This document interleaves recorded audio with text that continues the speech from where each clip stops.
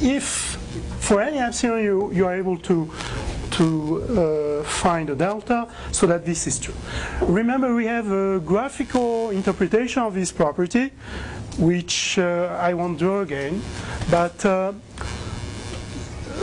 idea is that we draw an interval on the y-axis around f of a, and we can find a small interval around a on the x-axis that by transformation f will go from the x-axis to the interval we had at the beginning on the y-axis. So that's the interpretation of this property.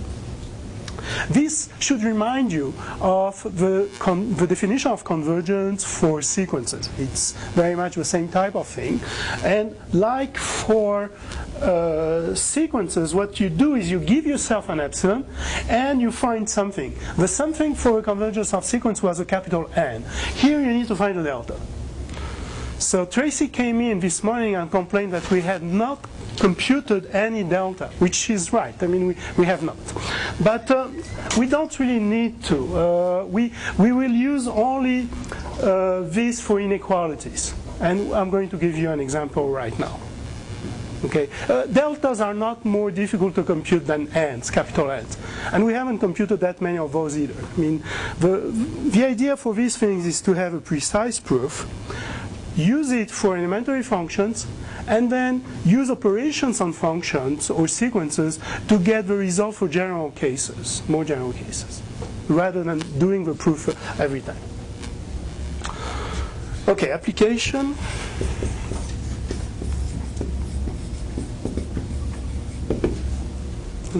That will need several times, I think, in the future.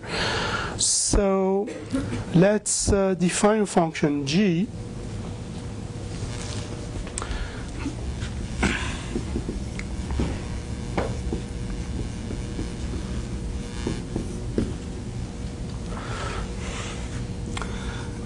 continuous at A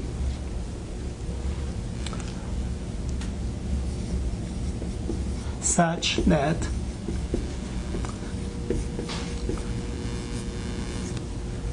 g of A is strictly positive. And the question is, show that there is delta such that if x minus a is less than delta and x belongs to D, then g of x is bigger than g of a over 2.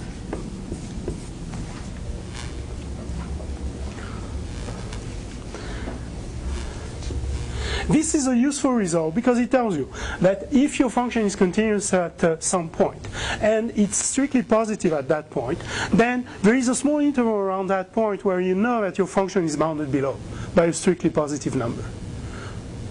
Okay, you cannot drop to 0 of a sudden, because if you could, then it wouldn't be a continuous function.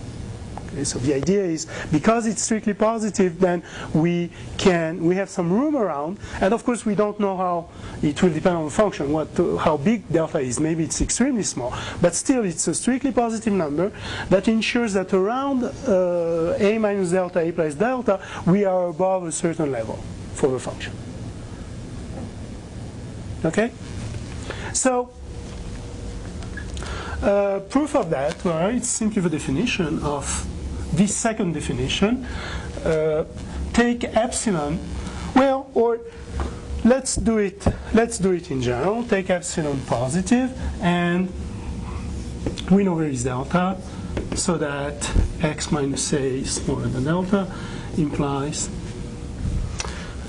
g of x minus g of a less than epsilon, which means that g of x is between g a minus epsilon and g a plus epsilon for all x minus a smaller than delta.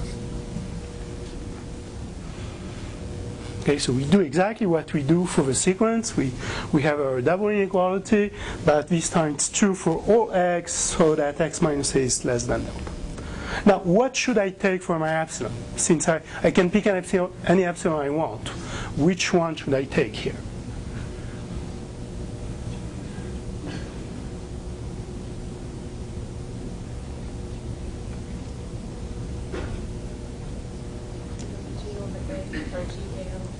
Yes, it's enough. We can just pick epsilon equal g of a over 2.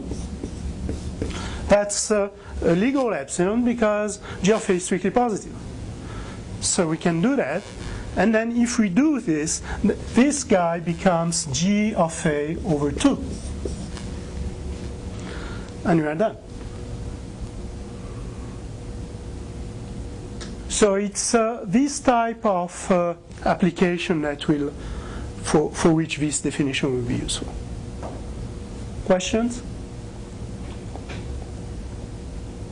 So your delta is fixed and you're choosing the epsilon. What now? Well, so the proper way to write this would have been to start saying my epsilon g of a or g of a over 2. Then there is a delta that's depending on this epsilon. Your delta always depends on your epsilon because you fix first your epsilon and then you find your delta. Okay? The same way that big N comes on. Exactly. So that's basically it for 5.1. Let's start 5.2.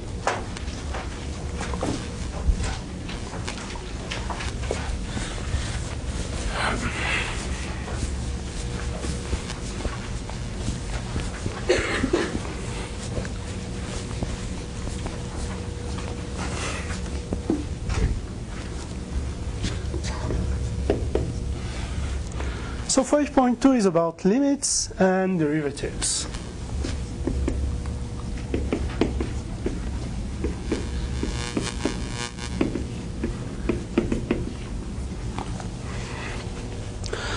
We have talked about the limits of sequences, of course. Now we have to talk about limits of functions, and that's a little more subtle. Not that different, but we need to be more careful. Essentially because we are taking now, instead of looking only at naturals, remember, when you're looking at the limit of a sequence an, you're letting n go to infinity, and n is a natural, and that set of naturals is not very mysterious. However, when you do a limit for reals, then you need to make sure that the domain where your function is defined is not too pathological, okay? Because there are some really nasty things that can happen on the rails, and you want to avoid that. So in order to do that, we start with the notion of limit point. So we first talk about limit point, and then we'll talk about limit of a function. And I know that there are many different notions now, we are getting really into analysis, but you need to make an effort of memorization, of understanding, of separating the different notions. Okay? It cannot be something very cloudy in your mind because it will show sooner or later. Okay? So there is a real effort here to be made. So what are limit points? Limit points, we say that A is a limit point of D, where D is some subset of the reals, if there is a sequence AN in D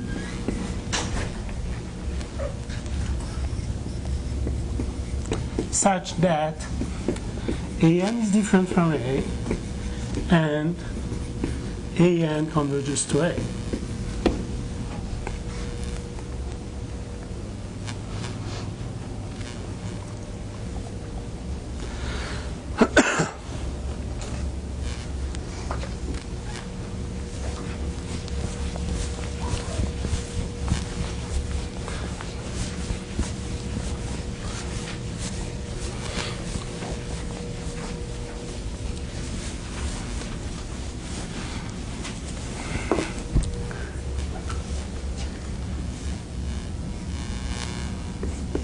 for instance, let's take D to be 0, 1, open on both sides.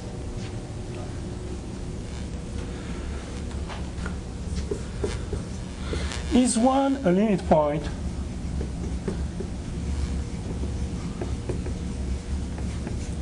of D? In other words, can I find a sequence in D which is never equal to 1? Of course it's never equal to 1 because 1 is not in D anyway. And such that the sequence converges to 1. Can I do that? What should I take? 1 over n is not going to converge to 1. 1 minus 1 over n.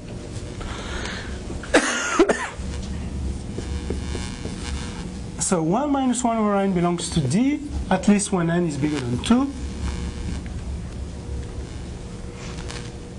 And 1 minus 1 over n is never 1. And 1 minus 1 over n goes to 1. So the answer is yes. 1 is a limit point. What are the other limit points of D? 0, 1 closed. Okay, all the points in 0, 1 closed are limit points of this set. Okay, so we can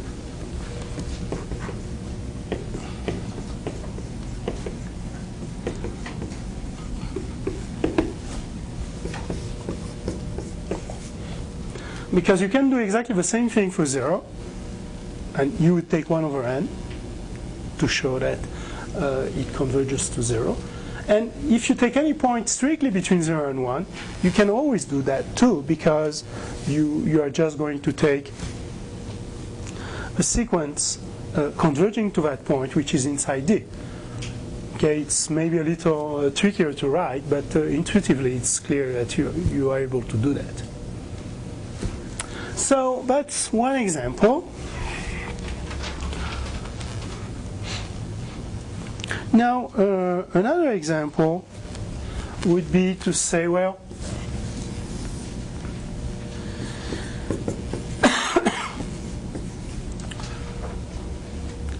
what happens if I take for D to be the set 2, 3? So the set like this in braces means that I have two elements, 2 and 3.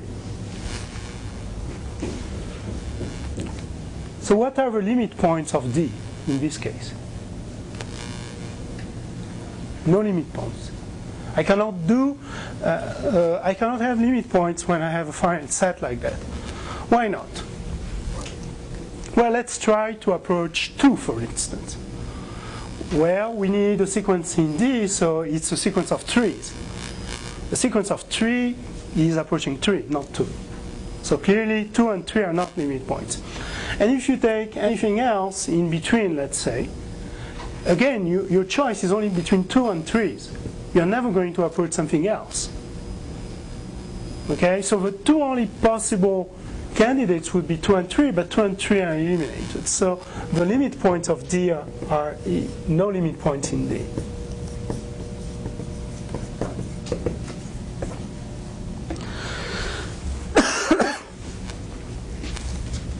Now, why is this an interesting notion when you're looking for a limit of a function? It's because when you are looking for a limit of a function, you want to approach you want to approach A, but you want to make sure that you can approach it in a reasonable way. And so the fact that it's a limit point gives you that you'll find a sequence in D that goes right there. So that's why we need this idea of limit point.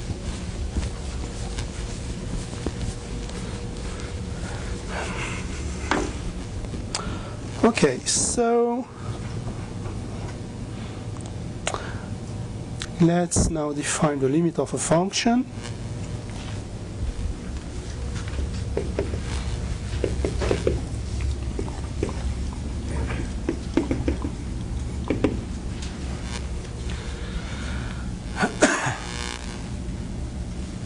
So first thing, we need to have A to be a limit point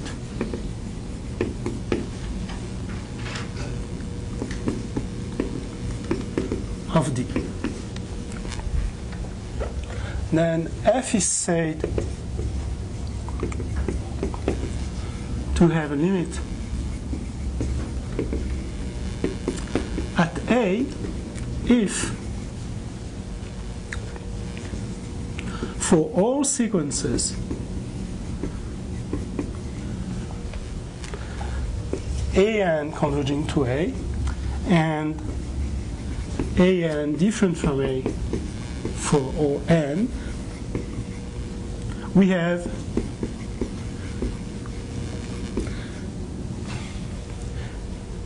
f of AN converging to L. So I should have said this. F is said to have a limit L here at A if for all sequences AN going to A, AN different from A, we have f of AN converging to L.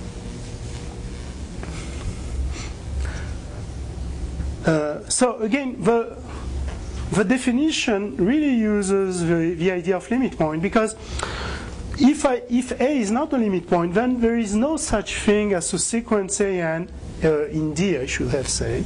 Otherwise it doesn't. So yeah, so D is the domain of my function as always. I need a sequence converging to A, and AN is different from A. If A is not a limit point, you don't have such a sequence. So the definition is vacuous. I mean, you are asking for something that is always going to be true, because you cannot test your definition since you don't have such a sequence. So anything would have a limit, which you want to avoid, of course. So we are going to do examples of limits. But first, maybe let's link continuity and limits.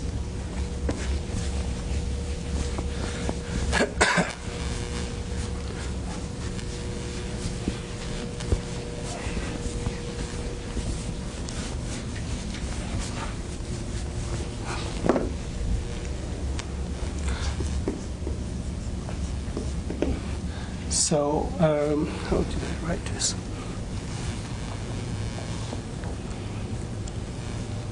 So F is defined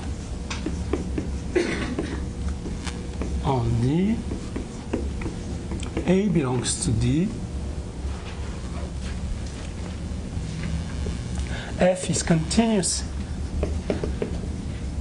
at A if and only if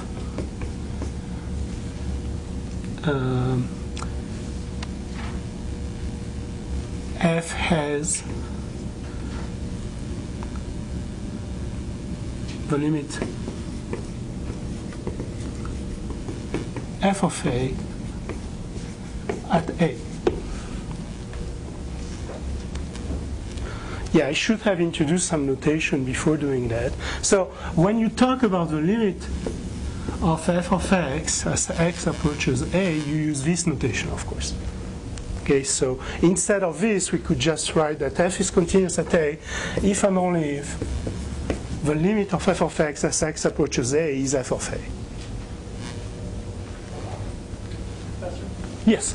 Here we have A is in D, but the example we did on limit points, we had D was defined as strictly between 0 and 1. Mm-hmm. At 0 and 1 were limit points.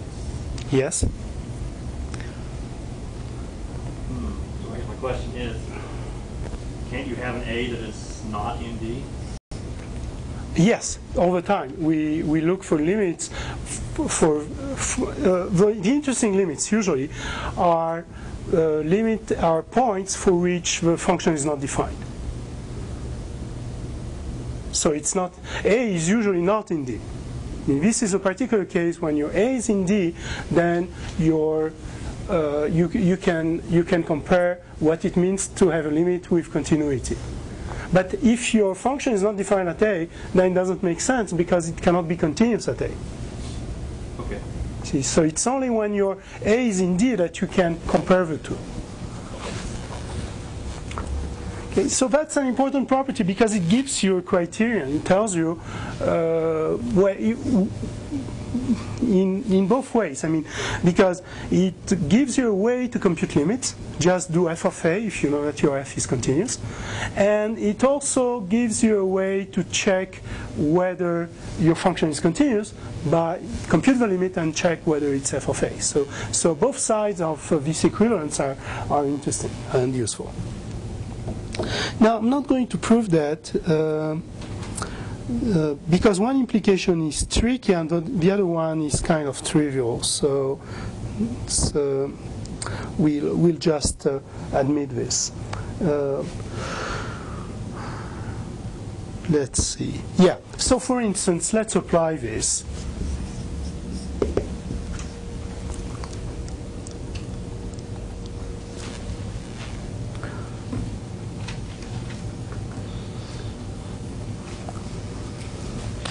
Let's apply this to a polynomial, for instance. So let's see that P is a polynomial.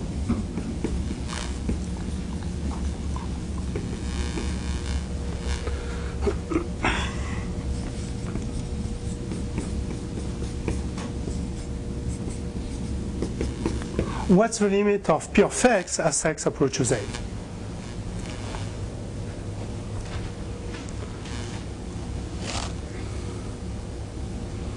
Well, according to what we have here, it's P of a, because P is continuous at a, and therefore the limit must be P of a.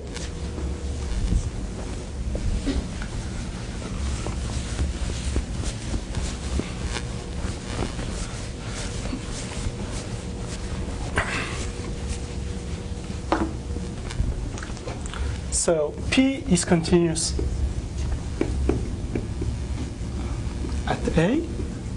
So limit of P of x as x approaches a is P of a. Okay, there isn't much to do.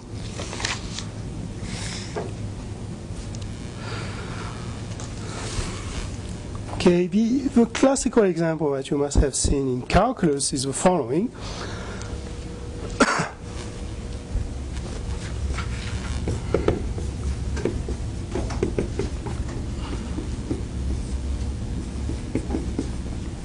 So we define this function for x different from 2 or minus 2. And we take f of minus 2 to be 1.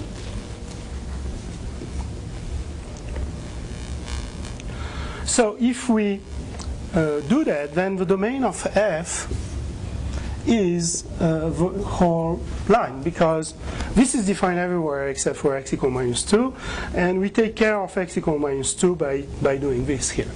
Okay, so we define our function f in two pieces. And the question, the interesting point here, of course, is what happens at minus 2. Elsewhere, it's quite easy, because if x is different from minus 2, I have a rational function. A rational function is a continuous function, and therefore the limit is going to be f of the point. Okay, so the only point of interest is really minus 2, where we are changing our definition of the function f. So let's look at that.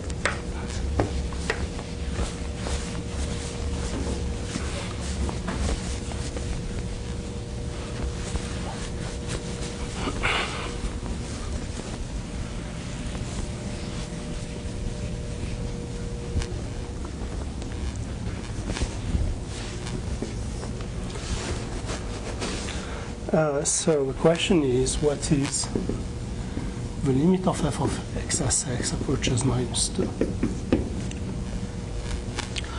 Well, what we do is we say, well, take xn converging to minus 2 and xn different from minus 2. Okay, that's my first thing to do when I want to compute a limit. I take a sequence that goes to the point I'm interested in, which is -2, but cannot be equal to the point in question. Then I compute f of xn. Well, because I know that xn is never -2, I use this expression. Not this one. It's not -2, so it's xn squared -4 over xn plus 2.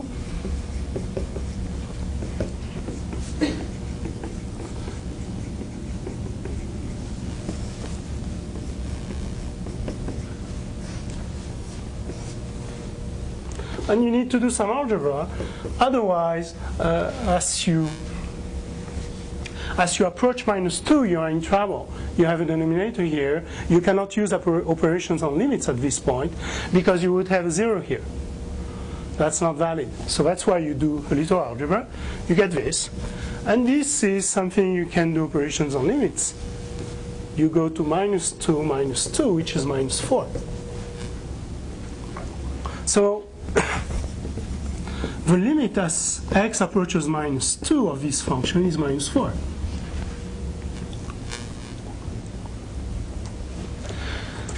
Now, in order to compute this limit, I don't need the value f minus 2. I have not used that. Okay, you can look at what I did. At no point I need to know that f of minus 2 is 1. Actually, f could very well not be defined at -2, and I would do exactly the same thing. I don't need anything else to do this. What about continuity? So second question, is this function f continuous at -2?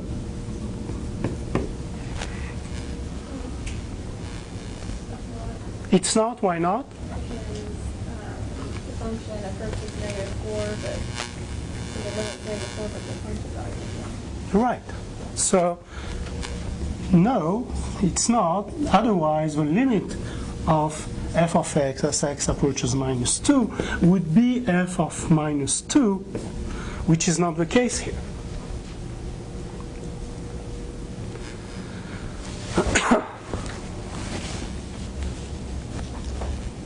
Could I make this a continuous function? By doing what?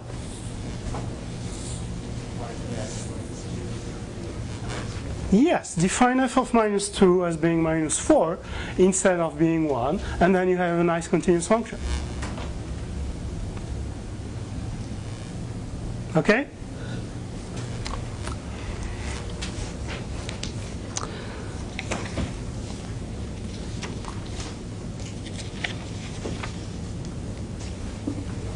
Questions on limits? You said that limit points were a way of avoiding pathological domains. Are there examples of these domains? You don't want to know that. It's now the thing is that you really can create, but it takes some work. You can create some domains that are where you have only isolated points, for instance, and you have no way to really get close to the point in question. And so you want to avoid that, because then you don't really have a sequence converging to your A. And therefore the definition of limit is vacuous.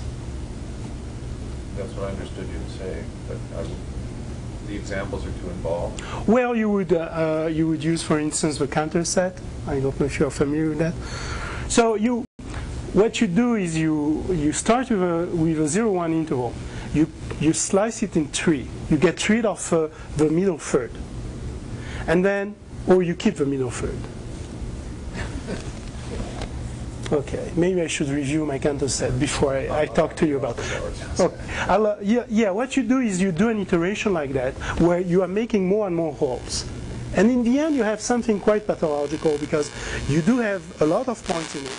It's not even countable, but you have lots of holes and there's not much you can do with. So that when you start doing more analysis, you need domains like that that arise in practice, and you need to know what to do with those, but not at this point. So that's why I won't talk too much about it, but I'll be happy to give you some references if you'd like. So apparently I do a bold move here. I go directly to the derivative, which is a kind of limit. So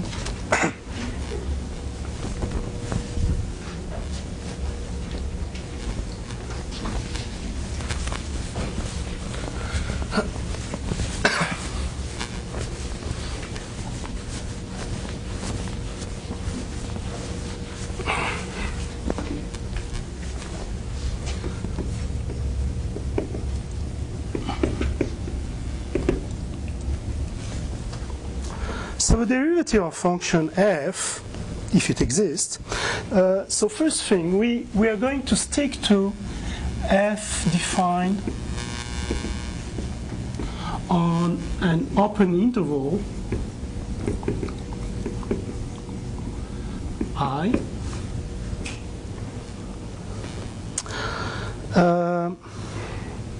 And then okay, so an open interval for us is something like AB, or minus infinity A, or B plus infinity.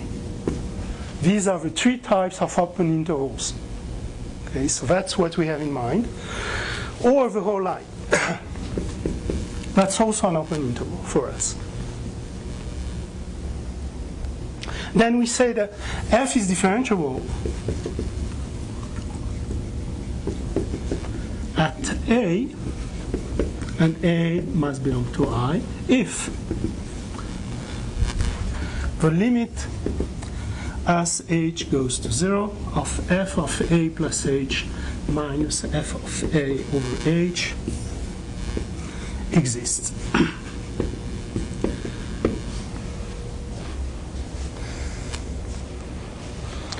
Okay, so you do the ratio f of a plus h minus f of a over h, and you compute the limit as h goes to 0. If it exists, then you have a differentiable function.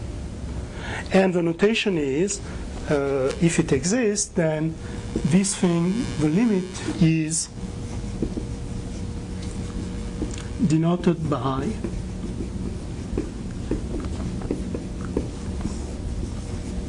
f prime of a.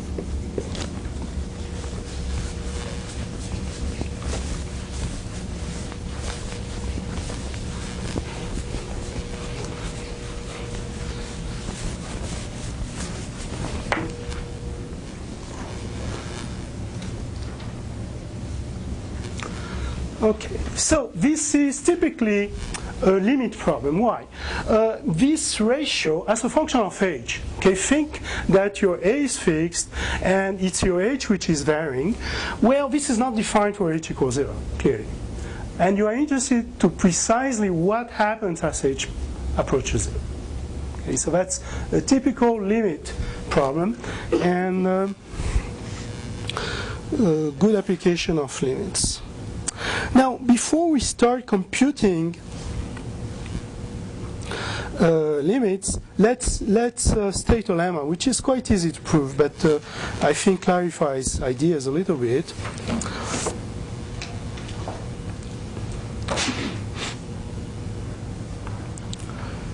Yes, so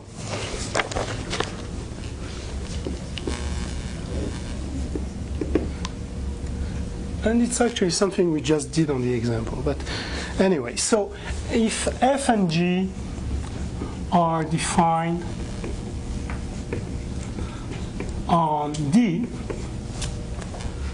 0 is the limit point of D,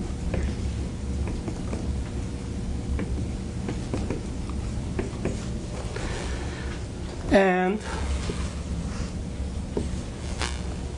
f of x is equal to g of x for all x different from 0 and in D. Now, if the limit of g of x as x approaches 0 is L, then the limit of f of x as x approaches 0 must be L2.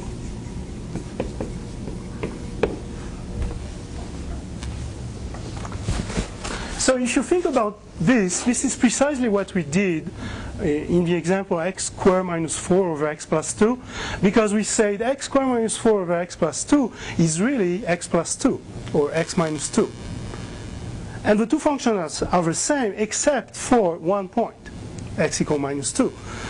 I know how to compute the limit of g of x, therefore the limit of f is the same thing. Okay, so that's something that we actually do all the time when we are computing limits. So it's good to have it in general so that it's out of the way and we can just use it.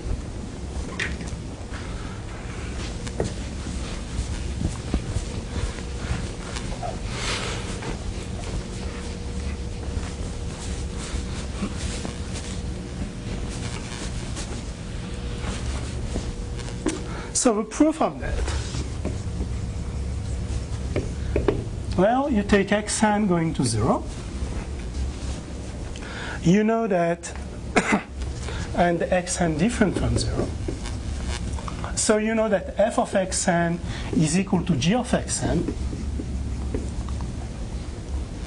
for all n.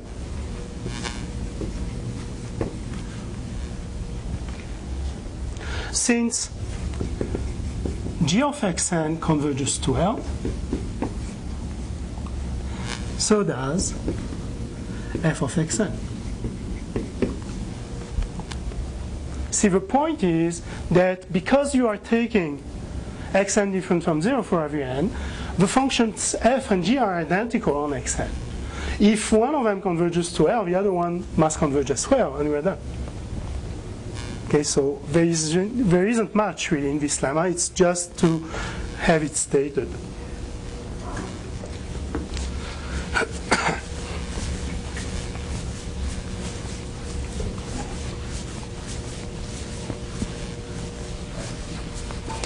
So let's compute some derivatives.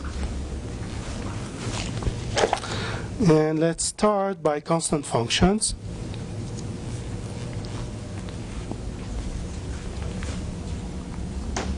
So if f is constant, then f is differentiable and f prime is 0 everywhere.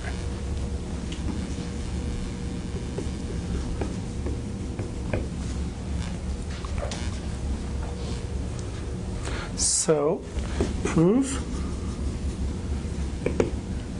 Let's define g of h as being f of 0 plus h minus f of 0 over h,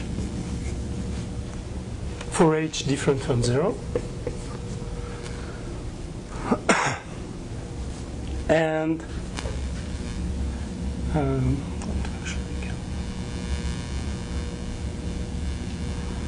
z of h to be 0 for all h.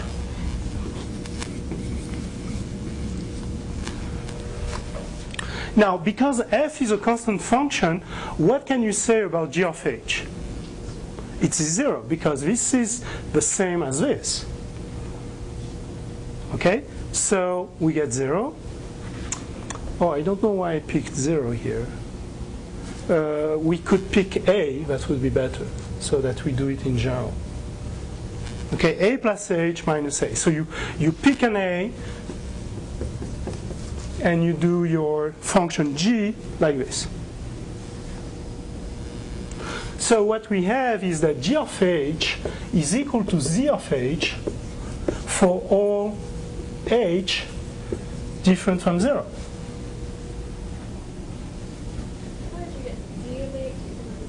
I define it like this.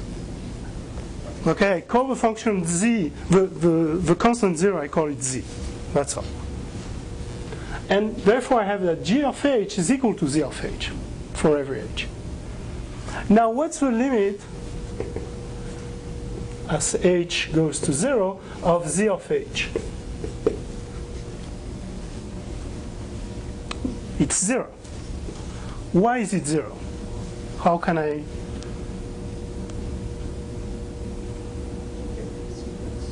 I'm sorry?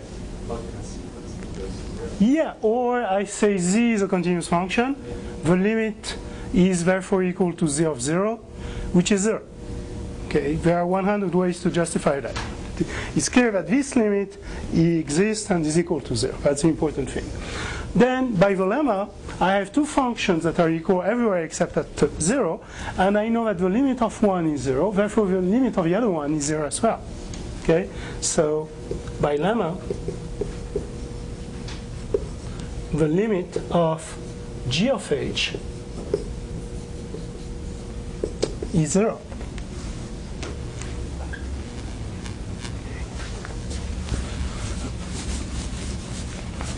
So this proves two things. This proves that the constant function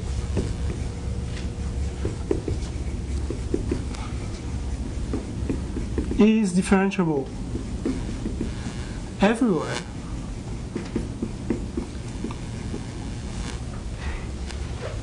and its derivative is identically 0.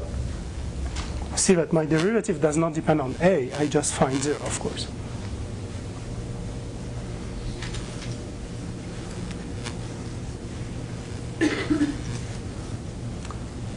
How'd you get that? That's the, here you see I'm dealing with a constant function. So this is constant minus constant, that's 0. Okay, we're dealing with f equal constant.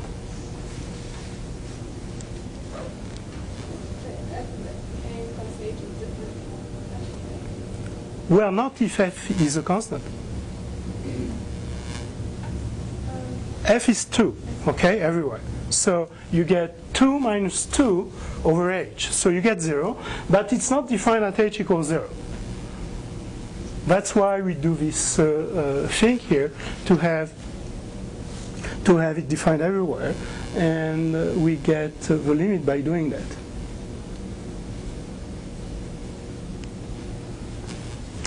So that gives us a first result. Now let's do another one. Assume that g of x is x squared.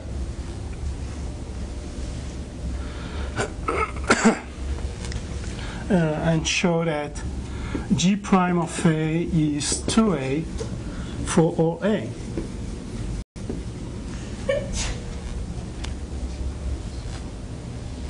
Okay, that's what we want to show.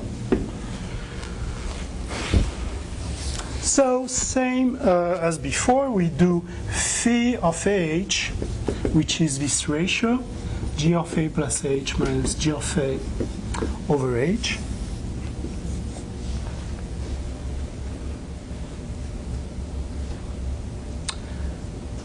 And we compute things.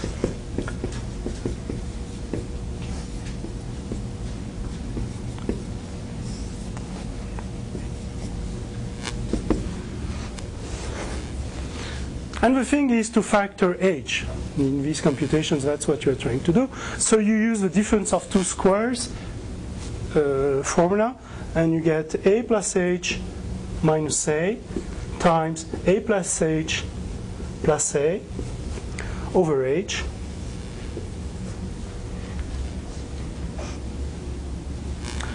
And then this is h, so you can cancel this and that.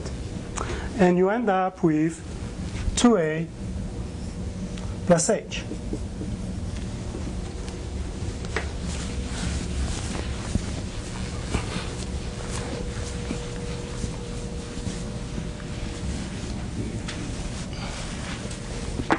So we have that phi of h is 2a plus h for h different from 0.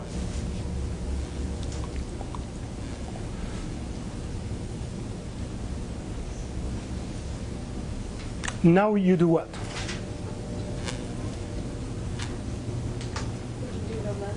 You do the limit when h goes to 0.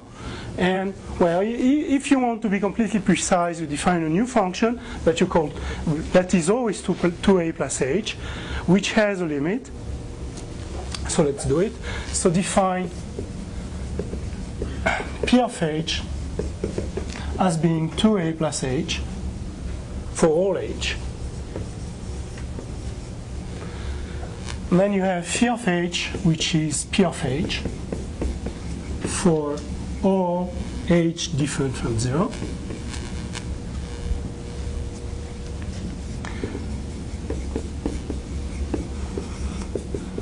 Now the limit as h approaches 0 of p of h is p of 0, because p is a polynomial in h,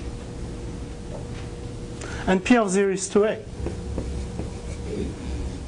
Because of a lemma, I can say that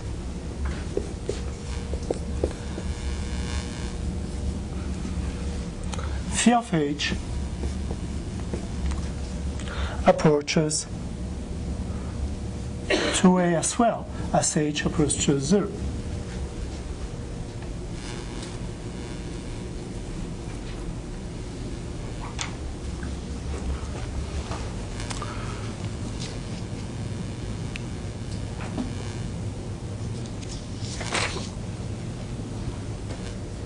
Questions? So the technique is kind of clear. What you do is you do some algebra to get rid of the h.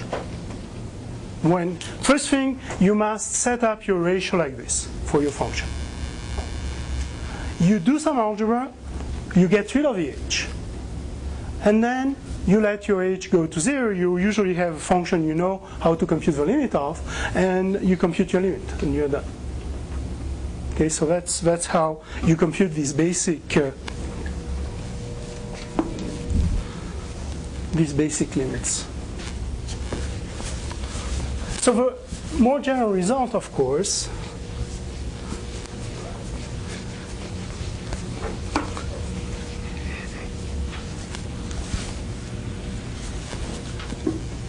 so for any n natural, we have that the function p of x equal xn is differentiable everywhere, and p prime of a is n times an minus 1.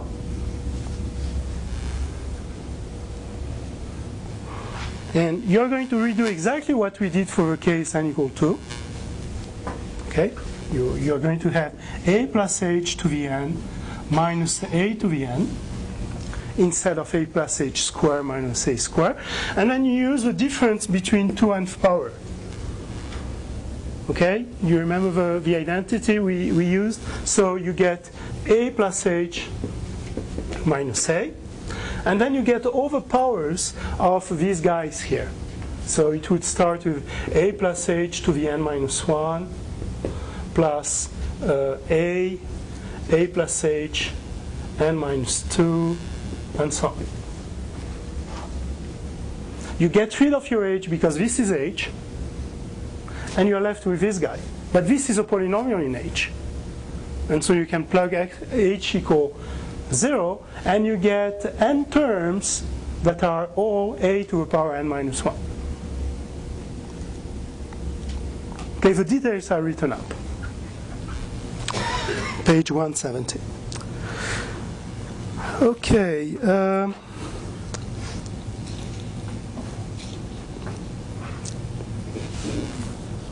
Yeah, it's about time to talk of the geometric interpretation of this.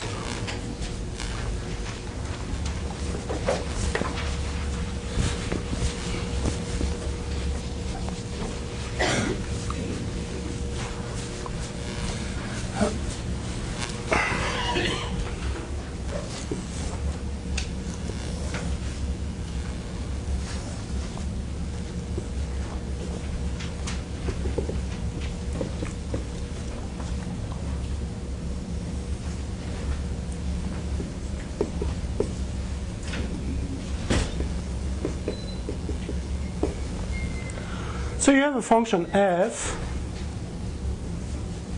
and you have your 2 points a and a plus h. And what you're doing really when you are doing f of a plus h minus f of a over h, you are computing the slope between these 2 points. Okay, you are computing the slope of a straight line that goes through these 2 points. And the idea of differentiability is, well, I'm going to let h go to 0, and in the limit I'm going to have really a tangent to the curve instead of having a secant. Okay, so it barely touches. Now, what's interesting about differentiability is that really it's a property which is not that common. I mean, that's again something that is done later on in analysis. You have ways to measure how big is a set of functions. And what can show that there are many, many more continuous functions than differentiable functions.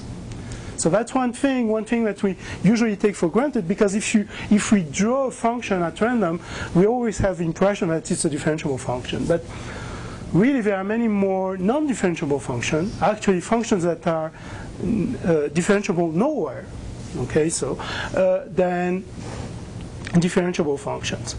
And one fascinating experiment is the so-called Brownian motion, which was taken on by a botanist, Brown, and looked at pollen moving on the surface of water, and looked at the movement of these grains of pollen. And it looked completely erratic. I mean, it really looks completely like at every moment you change direction, you can go, the movements are independent, and so on. And you end up when you do that, so you can define mathematically a process that looks like that, that models that.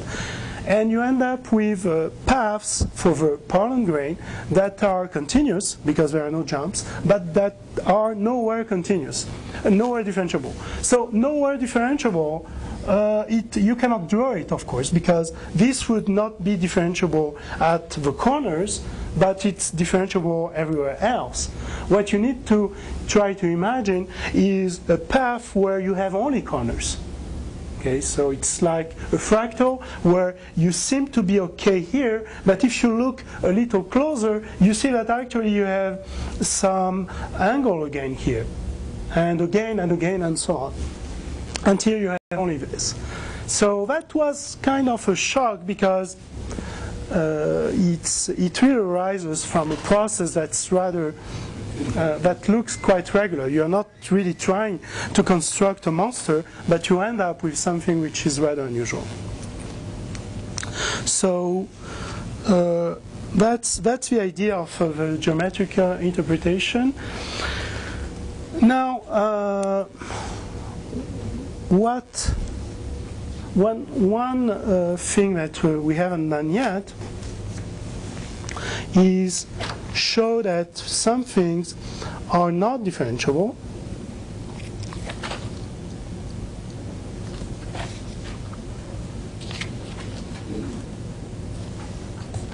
So,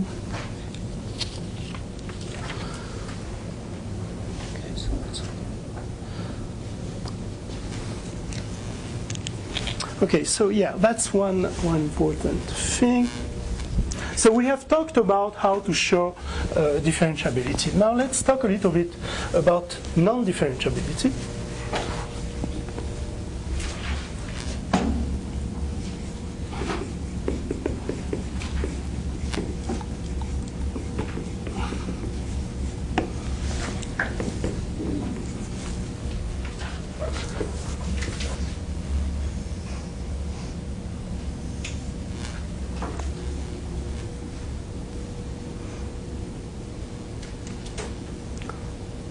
So this function is not differentiable at 0 because you cannot really find a tangent. I mean, you have a tangent on the right and a tangent on the left, but they do not coincide. Therefore, it's not a differentiable function. How do we prove that? Well, so the definition is I need to have the existence of a limit for this function. So I want to show that the limit does not exist.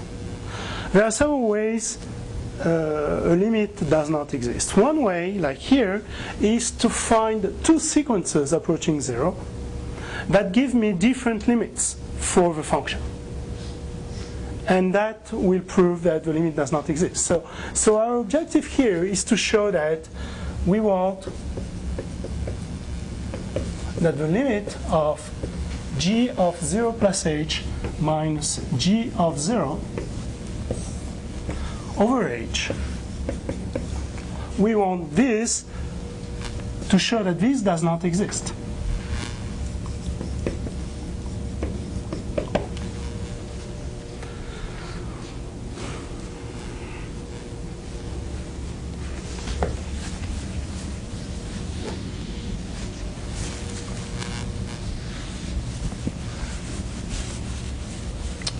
So, the reason it doesn't exist is because if I approach from the right, I get something different from the left. Therefore, I'm going to define xn first, which is 1 over n, which approaches 0, which is always different from 0. And I'm going to compute g of 0 plus xn minus g of 0 over xn.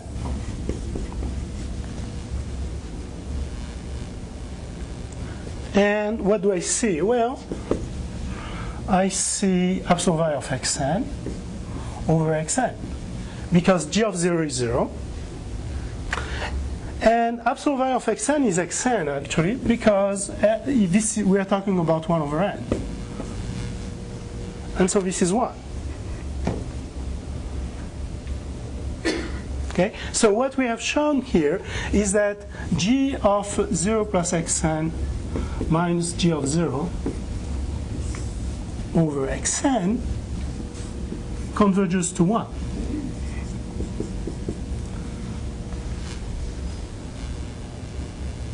So for a particular sequence, we have found that along that sequence, our ratio converges to 1.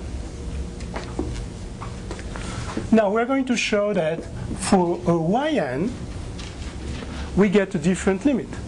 If we get two different limits, we know the limit does not exist. So what should I pick for yn?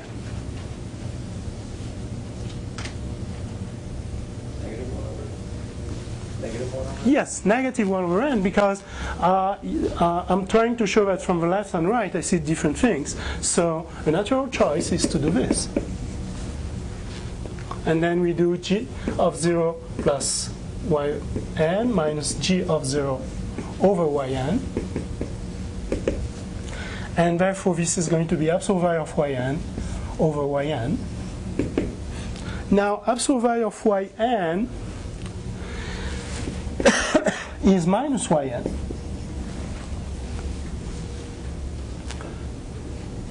Okay? And therefore we get minus 1. So this time g of 0 plus yn minus g of 0 over yn converges to minus 1.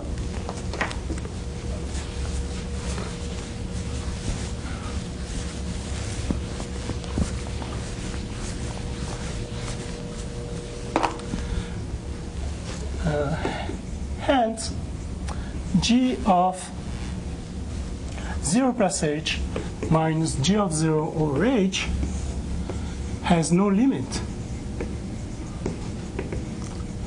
as h goes to 0. It has no limit because if it had one, I would have a fixed number L for which every time I approach 0, I get the same thing. I have been able to find two different sequences, both approaching 0, for which I get different limits. Therefore, there is no such fixed number. Yeah? So that's one way where you don't have a limit. Now for first day, I'll let you dream about how to prove that square root of x is not differentiable at 0. And here, the argument must be different because it's a different reason. This time, your tangent is vertical. and therefore it's not differentiable. But it's not an argument of showing that from the left and right you see different things.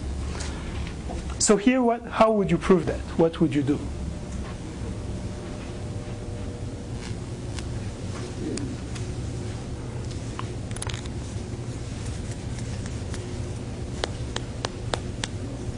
Show that the limit goes to infinity. Correct.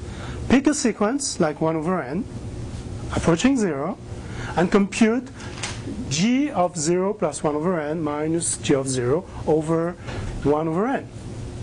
And if you're lucky, this will not be bounded. And that's enough. Then you have found one sequence for which your ratio doesn't converge, and you are done.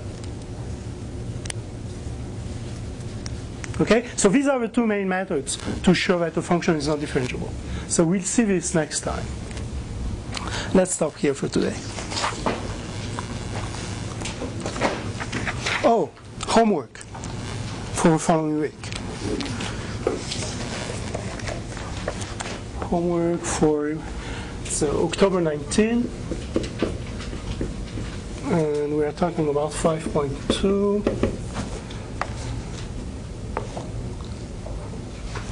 One, two,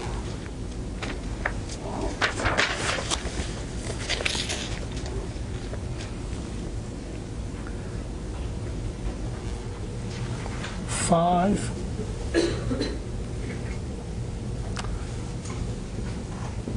six,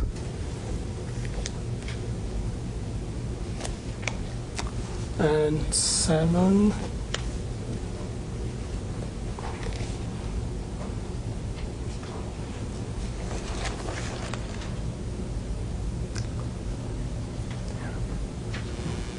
Yeah, for the time being, that's it.